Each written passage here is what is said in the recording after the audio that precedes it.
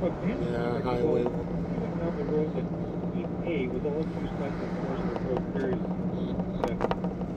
Super Bowl, or during the Stanley Cup playoffs. Some of them were taking anything at all. And Team A won. It's really fair to the other team. It wasn't a level. Either really crack down on this stuff really, really hard and penalize the heck out of it and fine the heck out of it, or you just let it be a free fall. It's critique on both sides of the coin. Yeah, it's one of the things I read every week is Sports Illustrated. On the very back page, a couple of weeks ago, was the morality plays by Steve Russian. Was the name of the thing. So President Obama denounced Rice as much as he had previously denounced Donald Sterling for his incredibly offensive racist statements. The enormous popularity of the NFL and the NBA enables all manners of idiocy. Plenty of fans in Baltimore, men and women, proudly wore their Rice jerseys at the last Thursday's Ravens game. Again, this was a couple of weeks ago. And the very prominence of professionals, and yet the very prominence of professional sports is what put these social issues on the national to-do list. That's the silver lining in this playbook. It takes optimism, denial, and fondness for the game to feel good about watching the NFL right about now. Mixed in 2 parts Pollyanna with 1 part Joe Montana, then chug it down. From all those eyes watching the same thing can serve to accelerate the pace of change. Whatever the vehicle for change whatever the vehicle for change is, you have to picture the change as a vehicle, one that isn't likely to wait. There are millions of idioms to remind you.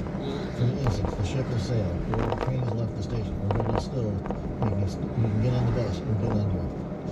Just society. I'm almost to the point of Bob Ryan said years ago, I'm okay with 6 months of baseball, 6 months of basketball.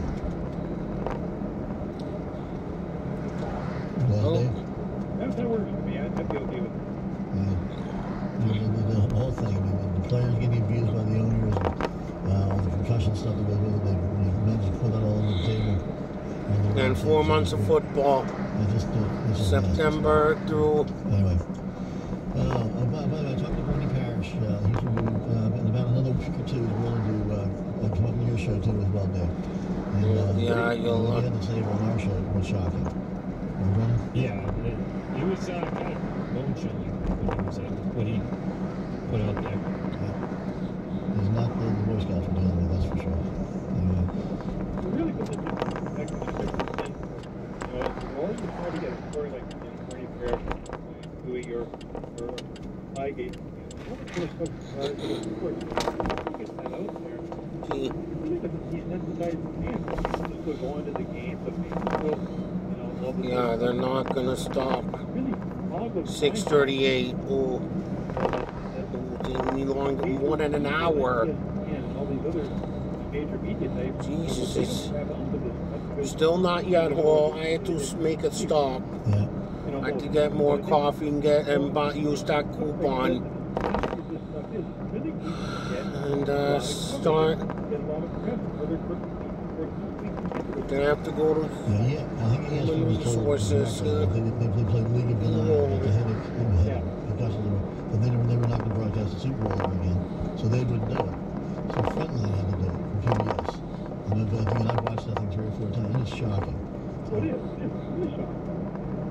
It's jaw-dropping. It's like those ones who were, the little football players. Oh, yeah.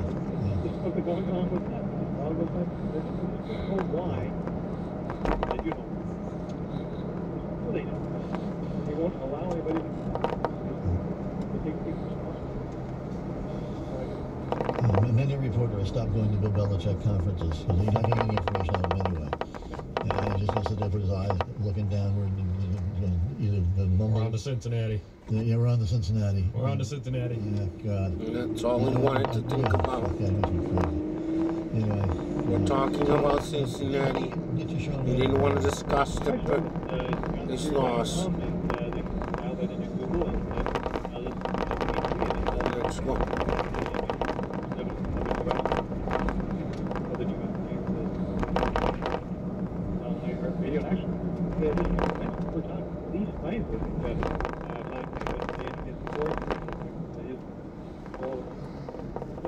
He's very vocal about things going on there with injuries and sports, and the neurologist. I look forward to having really how to pivot back with things that didn't go with his schedule. Yeah. Yeah, we had him on. You'll enjoy him. I'll hook you up with Bernie too when you hear the rest of the story about him. It's incredible. Sounds like a plan to me. All right. Dave, thanks so much. We'll talk to you soon. Anytime, take care. Dave Ferguson from Beyond the Chairs and Kennel, my close best friend. We'll take a time out. We'll come back. We have Michelle. You want to read that for us? Maybe. Okay. We'll get John Crate and Brian Johnson to do all of that. J-Mac set a record today, right? And we'll do it all in 19 minutes. You're listening to the Sports Exchange on 95.9 WATD. Since 1896, Amos A. Phelps & Son Insurance has served families and businesses in the Rockland and South Shore area. They offer a diverse array of insurance products, including some of the most competitive auto rates on the South Shore. For more, visit AmosPhelps.com. Everyone at Amos A. Phelps & Son Insurance is proud of the hard work and dedication exhibited by our local high school athletes. May that effort equal tremendous success. Amos A. Phelps & Son Insurance, proud to serve our community. Bennett's is a full-service gas station and garage with a 60-year history in Duxbury, just off Route 3 at exit 10. The gas station sells both diesel and gasoline, and the service station is open 6 days a week to service any car brand. Bennett's performs repairs and general maintenance, sells tires, and features a state-of-the-art alignment system. You can even visit the WATD coupon page and print out a coupon for $5 off your next oil change. Visit Bennett's for gas, service, and repair at 127 Fremont Street in Duxbury. Kevin Tachi from WATD's Monday Night Talk. Tune in tomorrow after 6 o'clock news for a roundtable discussion about question 3 on the ballot to repeal the casino gaming laws. We'll also be chatting with state author Suzanne Buck, with businessman Jay Cashman, and musician from the show, Mr. Johnny Brown. She's not running for that office again, apparently. No, she only wants to be there just one term. You're listening to the Sports Oh, now it starts. On 95.9 WATD. Oh, a month from now, we'll be going back to standard time. Shortly with his top 10. She came in with pizza and drinks all ready to go. But not so fortunate with Michelle. She has not been spared. We'll have her read to you. This is the back page of this week's Sports Illustrated by is it Steve Russell? Yep, it is. Yeah. About being real men. Because the lines tend to get blurred out there, shall we say. Michelle. So here's the article. You think you're a real man? The question is open to everyone, as you needn't be real, or even a man, to be considered a real man. Of the former British Prime Minister, it was famously said, she's the only real man in the cabinet. Among real men, who are both real and men, the slugger and fighter pilot, Ted Williams, is often cited as the archetype. When Williams died, his fellow Baseball Hall of Famer, Joe Morgan, said, Ted was like John Wayne. He was a man's man. And while Wayne played football at USC, and Williams was the greatest hitter who ever lived. Playing sports at a high level does not, in isolation, make one a real man. Hitting a woman is not something a real man does, President Obama said last month. Of the suspended Ravens running back. Yeah, in response to Ray Rice, yes. But also raising the question, what does a real man do? Mm-hmm. Real men are usually defined by what they don't do. Real men don't eat quiche. Real men don't ask for directions. Oh, really? Real men don't apologize. Do you have to use your GPS or Google Maps in their smartphone? Who perhaps not accidentally has been married 3 times. It can be confusing, the contradictory demands placed on real men. A real man is a father of children, of course, but a real man is popular culture. Isn't popular culture. The boobs of a beer commercial, watches football for 9 hours on Sunday. Is a real man's sport, Justin Bieber has claimed. Though that was on Twitter, which is a problem as Country Life magazine insists that real men never tweet or use their cameras. Being a man isn't always as Mike Tyson once invited a heckler to come forward at a press conference. So the heavyweight when the man declined, Tyson said, "You're scared of real men." More recently, Ravens owner Steve Biscott was asked to have his team, president and GM, the rice mill. Which might have been part of the ya se Usually transferió, living like a man, cambió a real man, escuela. isn't even possible. In She the switched to mid-Tannen's an... Bond film, The Living Daylights, a woman in a bikini lounging on a yacht complains to her friend on the phone. Yeah, It's so transfer boring from... here, Mario. Nothing but playboys and tennis pros. If only I Now could find a playing real ball man. for North Which at Bond lands poolside Indian in to a a burning red parachute bird. and asks to borrow her phone. Two problems. A Yeah. study in the British Medical Journal said if Bond were a real live man, he would have been dead by 56, drinking based on their study of the Bond's bracing 46 martinis per week. The other problem, real men aren't tennis pros. Jesus. Please tell Roger Frederick, Yeah, who he travels got to work by... world like Bond, but also Yeah, has a he wife and lost. children, 17 grand Now slams he's... and titles, Yeah, now he and committed a an... among those who consider an themselves real men, unrelated... there is an element of protesting too much. 34. What with all those man cards and man blues and bro hugs out there, it isn't easy living a life that consists exclusively of football and beers and grilling meats. The holy trinity of real men, and yet the real men soldier on, refusing to cross his legs when sitting, never letting his wife drive him, clinging tightly to his supremacy and his remote control. You shall know him by his knuckle-crushing handshake.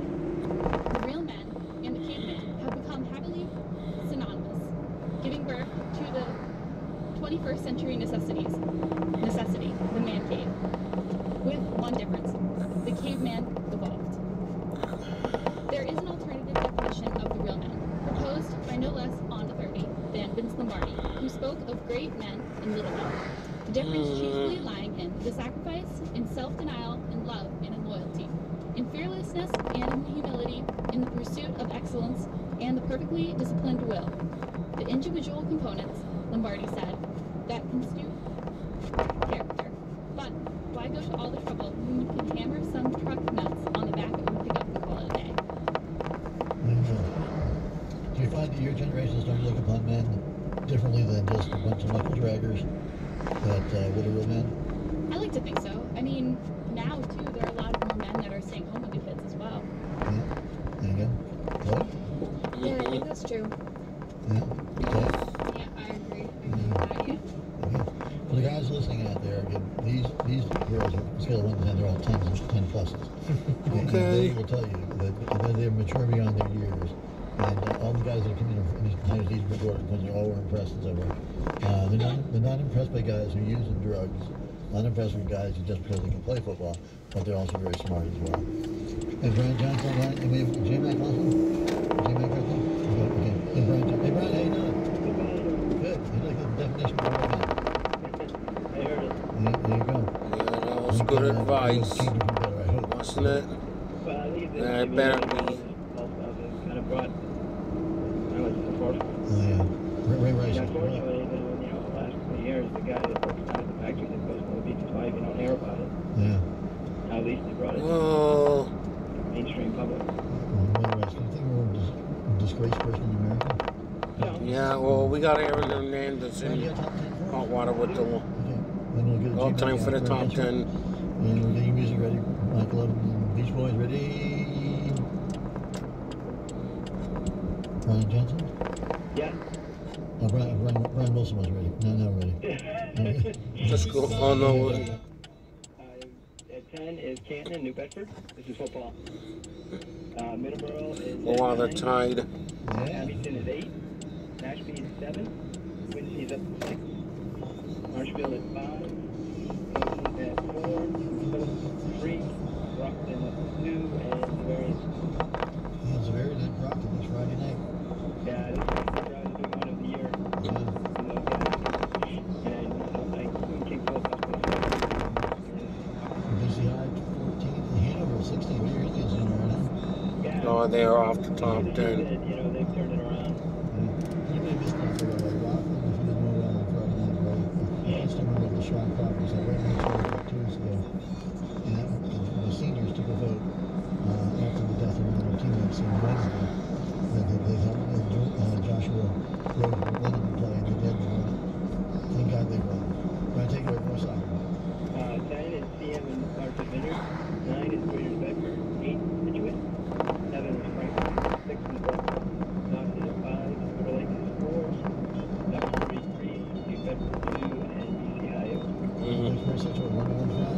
Medway isn't there. Weymouth in North Attleboro, Bridgewater Raymond 9, Well, North. Rochester 8, Rockland 7, Elmore 6, Elman is 5, No, Taunton ain't there. Meehan at 3, Mitchell 2, and Franklin. Oh, Franklin, who won the whole thing a couple years ago. At 4 are all in the B. Yeah, Franklin girls. Change any one of those 4. Probably would be wrong. Franklin from the South at 10, Hanover 9, Hanover 8. Yeah, the TVL isn't there. No. Falmouth You got Bellingham, Dover, Sherburne, Millis, Westwood, or even Norton, which is part of Southeast Massachusetts. Holliston, Hopkinton, Ashland.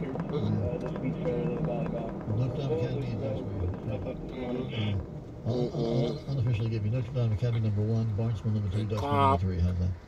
I would say probably true, yeah. There you go. All right. Now, the mob hasn't tried to buy you off, have they, Brian? Not yet. Okay. I'll take the money, though. Okay. All you mobsters out there, when you get your team in the top 10, just call Brian Johnson. He's in West Freeman's.